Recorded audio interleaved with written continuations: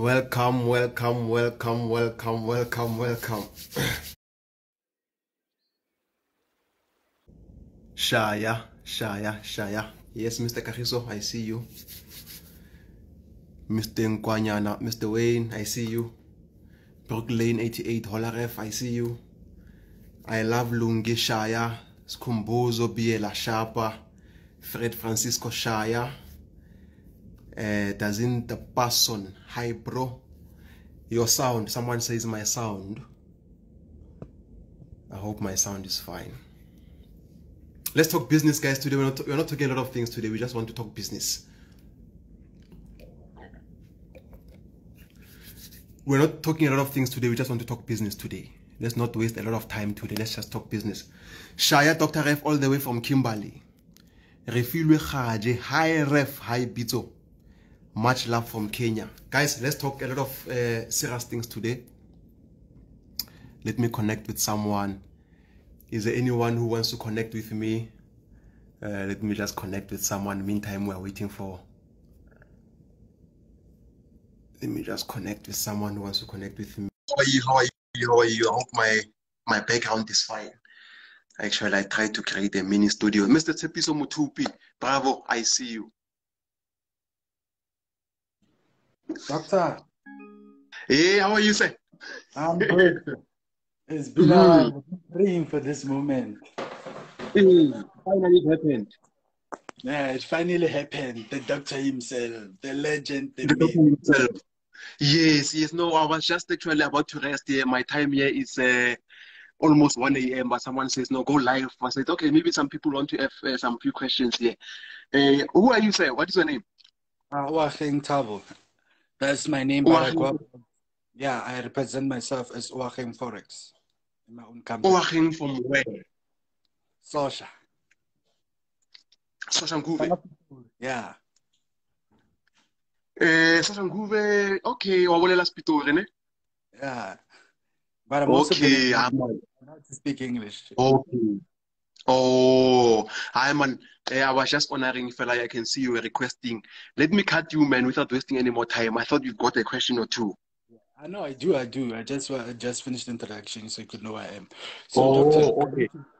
Yeah, Doctor, I need your opinion upon psychology because I'm a good trader for mostly 7 years background, right? But Yeah. most of my experience of 3 years, around 3 years of live trading, right? But I'm struggling with one problem. I'm good in analyzing the charts, when price is going to do what, and I can predict it for 3 days, right? And have a good memory of what the market is going to do. But I struggle in terms of being consistent enough to making the same profits. Because I could put 200 and make 1,008 in a matter of only 2 hours. And I get the direction right. But I struggle with the psychological block whereby I know that I'm a good trader. I know how to analyze. But why cannot not be profitable?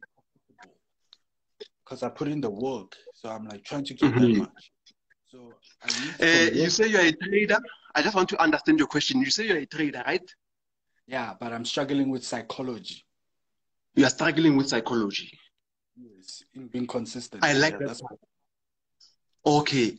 You know how to trade? Yes. But you are struggling with psychology? Yeah. Okay. So what is your aim exactly? What do you want to achieve in trading? I think let me start there. That is the first question that I want to ask you. What do you want to achieve in trading? Me is simple freedom. Able to freedom. Yeah, me, I'm looking for freedom. Not mostly the money. Because trading is a passion. I'm in love in trading. Trading found me at the right time. When I enter trading, it's out of love and passion. I like to trade. I like doing business. So for me, it's freedom. Because it teaches me about money and how a company works. So I can open new businesses. So trading teaches you how about money. I just want to understand where we are going with this. I know I'm asking you. You say in trading, what are you hoping to do? You want to make money, sharp. Yeah, but open businesses. Because I have one business. This is my first business. That's why I have a business in Forex. I want to open other business through Forex. Because if I'm in love with one, I gotta have multiple. So for me, Forex is a passion. I love it. That's why By the way, before you go, okay, before you go, do you have a real account? Do you have an account, like a real account? Yes. How much do you fund with? Currently, right now, have funded around 3 accounts, each of them holding somewhere between 400, and I've focused on ZAR, the movement. Yeah, ZAR, yeah, South African rand. Okay. yes. And I do have currently in my wallet, I have 1,008 in ZAR. 1.8 in your wallet. Yeah, from my profits. That's it. In the trading account, you've got 400 ZAR. In your wallet, you've got 1.8. Yeah. And in your bank account, 0.00. I'm going somewhere here. Where I'm going is that, are you aware that actually there isn't do you know why you have psychological issues when it comes to trading? Do you know why? Yeah. You don't know why, eh? Yeah, You know, sometimes I'm going to blame social media. I'm going to blame social media. One day I'm going to blame social media because social media, it is one of the main reasons why we have psychological problems when it comes to trading. Because of the profit that you make as a trader, you end up not appreciating it, not looking at your reality. Right now you have 400 ZAR and 1.7 or 8 on your wallet. In your bank account, you have 0.00. When you make 500 rand in the trading, instead of taking that money and withdrawing it to your bank account, you want to make more and more and more and more and more. Not facing your reality that right now you can't even afford to buy yourself a bottle of water. It's bad. How na next? But you want to make more and more and more and more money. So the issue about trading that is happening with a lot of people is that they are under pressure. They are rushing to somewhere which we don't know where is it. And this is all because of social media. Because social media, you see someone who just bought a new car. We don't even know if that guy bought a car with trading or he bought it with your money, using someone's money or something else. We don't even know, but hey, someone just bought a car. Somebody lot size. You look at Refoin doing a lot size. You don't know Refoin. I'm able to risk 10,000 rand or 100,000 rand. You don't have that money to risk. So psychological problem, it's just a personal issue. Just to be real with yourself that, can I really do this thing? That is why I became successful in trading at a very young age. You know why? It's because of I was real with myself. I'm in Soweto. I'm in Middlelands. My mom cannot afford to buy Albany or a Blue Ribbon. Blue Ribbon, Alban, or this one called Quantum. They call it Quantum of Pick and Pay. A big. Yeah, it's called Quantum. We can't afford that. So how can I let go of $20 or $30? Hey, I'm taking it out, guys. I got to save. And I put to enter. After I withdraw, withdrawing has a psychological phenomenon because the money comes into your hand. When it comes into your hand, you go immediately. Don't even think twice. This thing of reinvesting profit, it will come later. Go and buy something with that money. Buy whatever. And when you buy that thing, I'm telling you, something happens that is unseen in your subconscious mind that makes you to say, hey, this thing is possible. Then it becomes a recurring phenomena. So your money must get to your bank account. It must go to your bank. As long as the money is not in your possession, it's on your wallet or MT4, it doesn't belong to you. Do you know that legally, the minute I take out, let me just show you. It's very the minute I take out this money and I say to you, what is your name? Say, Oahi. Tabo, can call me Tabo. Tabo, oh, change my video. No, it's a fraud woman. You got two names. So the minute I give you this money, you know that even if I'm just borrowing it to you or whatever, that money does not belong to me anymore legally.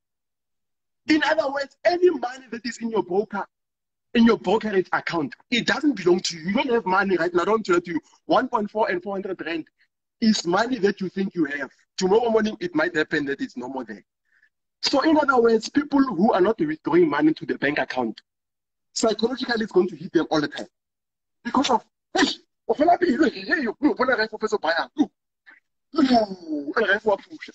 And it must not even be conscious. Just to see, there's like a social media, you must cut it. Focus on your trading. When you come back, now we talk in the same level. Hey, Mr. Tam, how are you? You're talking in the same language. You know why? Because of now you're a big shot. We start to respect, but we don't see how you went up. Because if we have to see you like this, you're going to fail, guaranteed. Because social media is designed to depress people. So if you are working based on social media, so my advice to you going forward, check this. It's like magic. Shut down your social media for 2 weeks, 3 weeks. Go to your trading. I'm telling you, things will move. Because why? You are psychologically fine and under pressure. Don't look at anyone. I'm telling you, most of the pressure, it comes from comparison. Comparing your trades with another person or comparing your progress with someone else. I'm telling you. Then the other one, if you say it's continuing this thing of psychology, then I'll say to you, I'll give you another side. But I'm telling you, social media failure is the problem. Believe me, I'm telling you what I know. I saw it keep on. I proved it. It happened. So don't worry about anything, and the money must get to your bank. I wonder if the money can come to your bank. I don't care what you do with the money, or buy a 6-pack or buy whatever.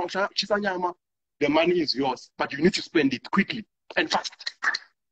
Because it's designed. You know that the broker is designed for you to take the money back. Guys, this is too much. Mr. Ohil, Mr. Tao. Let's give others a chance to ask questions. But say two things. Social media, put it on pause. You'll come back as a big shot. As a big shot then. So, Mr. Tao, how are you? I'm I good. saw Mr. Tao, where are you? So at this level, and so that is why I'm saying that, you know what, sometimes I blame social media, and it doesn't only work in trading, it works in other things. Celebrities, they also fall prone to this thing of comparing themselves with someone else. So you'll never get enough in life. Whatever money that you make in trading, look at your surroundings. Do I have this amount of money right now? No, take it out. That's it. You don't have this money right now.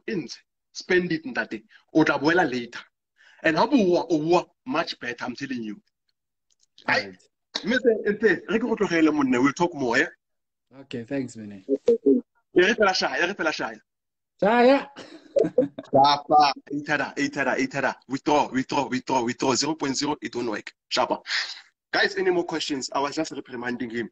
He says he's a trader making profit, but psychological issue. And I know what is the issue. It's because of he's following people who are showing results each and every single day. Whereas he does not know if it's even true, those results or not. And if they're true, that's great. But we are all coming from different levels in life. I might be having 10,000 rand to risk, 100,000 rand to risk. You have maybe 1,000 rand. You can't compare yourself with me. You see, so... And that is one of the reasons why I used to fail a long time ago in life and in Forex, because of I was looking at people who I didn't know much later that they're not even trading with their own money. They're trading people's money, account management. And I'm comparing myself with this guy, with this guy push. And that's it's not even his money. So guys, let's run a Forex. If you want to succeed in Forex, you need to make sure that you focus on yourself. Us, you just use us as an inspiration, like, this thing works. But to be looking at you, you're going to go crazy and you don't know what is happening. Withdraw. There's a second step that I gave it to you. Doctor, any other questions, guys? Let me just check who wants to connect with me. Prince Topota. Who's Prince Topota? Prince Topota. Let's check. Prince Topota. If there's any questions that you want to ask. I said today we're talking business, we're not talking spirituality. Spirituality, I'll come back to it in a later stage, because I realized that, okay, even though people that are armed with spirituality, but still, they're lacking somewhere. Topota, how are you? I'm good on yourself. I'm 100%, but sometimes I'm even better than that. As a matter of fact, I'm getting better as I'm watching you. Yes, a couple of questions. My questions is, I've been trading for around 5-6 years now. making Okay. some profits. I've been withdrawing, making some profits, not comparing myself with a lot of other people. But there is a but. I find that depositing around 2,000 Rand, trading, making 5K, making 6K, and what is not really putting me up there. And I wanted to ask, is it perhaps true that the more money I put in the account, like let's say I put 10,000 Rand or 25,000 Rand, the higher that I will get my rewards, you know? The truth about trading and in life in general and in business in general, the rich always get richer. True. The rich get richer. So, as a matter of fact, trading was never designed from the get-go for you and me. Okay. It was always designed for the millionaires and the billionaires. It is a hedging tool to enhance the capital of those big shots. It's only till the last 22 years, 20 years, 19, 18 years that trading has been open to you and me now. You and me, who are we? We are just guys, you know, coming from Kasi, coming from the streets. We are hustlers. We don't have the millions, we don't have the billions. But we want to participate in trading. So brokers came with something called leverage. I don't know if you know what is leverage. Yes, I know, yes. Leverage. So brokers say, guys, because we're not millionaires, we're not billionaires, to participate in trading. Because before in trading, you need to have at least $100,000. Do you know that? Yeah, the minimum capital in trading. The real brokers that I'm talking about now, because there are different types of brokers. Even the other brokers that we're using are real, but there's a real broker. I don't know if you have it. Okay. So, at the level of the bonds now, those are top tiers brokers who are directly talking to the market. So they are not middlemen.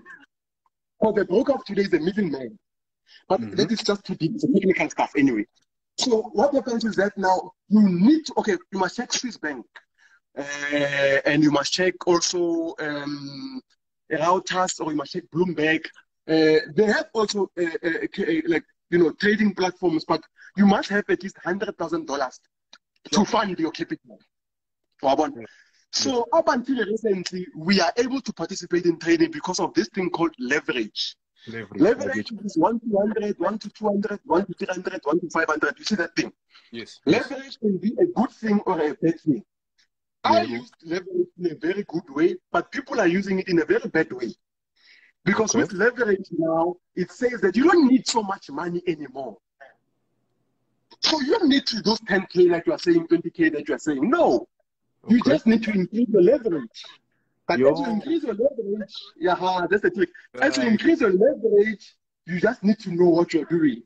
I don't know if you're getting it. Because now the risk, so you don't even need to have 10. As a matter of fact, with 1,000 Rand, I can do wonders. You can think I have 10,000 Rand. Using the power of leverage. Hey, I'll tell you something. So leverage, nothing.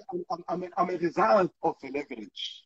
Okay, so what do you think is the best leverage for me to use to, prosper? One, how do you know what you're doing? If you know what you're doing.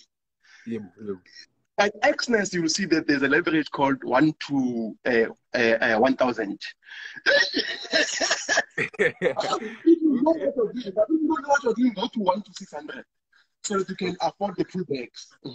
Okay. But when I was like guys like another guy, another guy called Bafana Masile, the guy who wrote the book with where we get entries at the 1 minute, where you check if you can check we've got a stop loss of 10 pips, 20 pips. Like we don't want loss there, any loss. Immediately and goes into profit.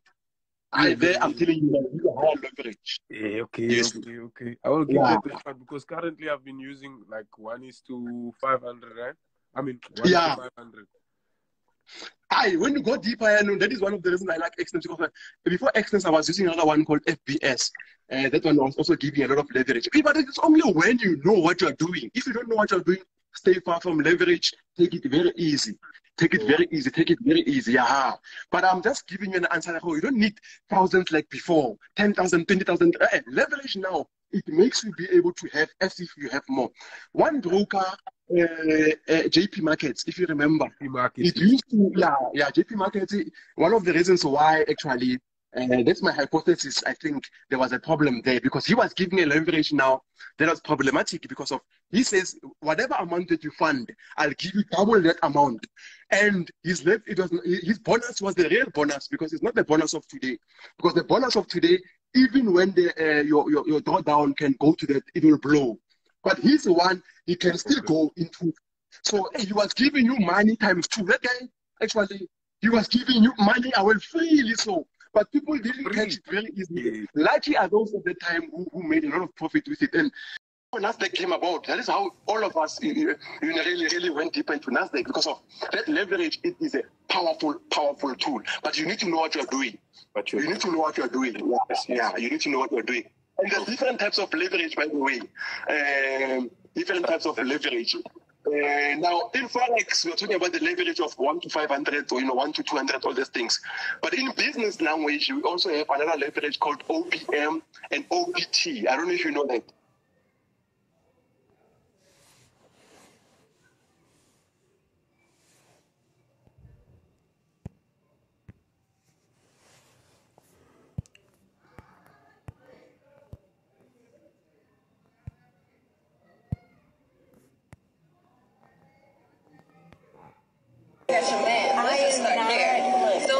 If you want to fuck with me and you got kids, I need to do a mandatory meet and greet with your baby daddy. That's right, a mandatory.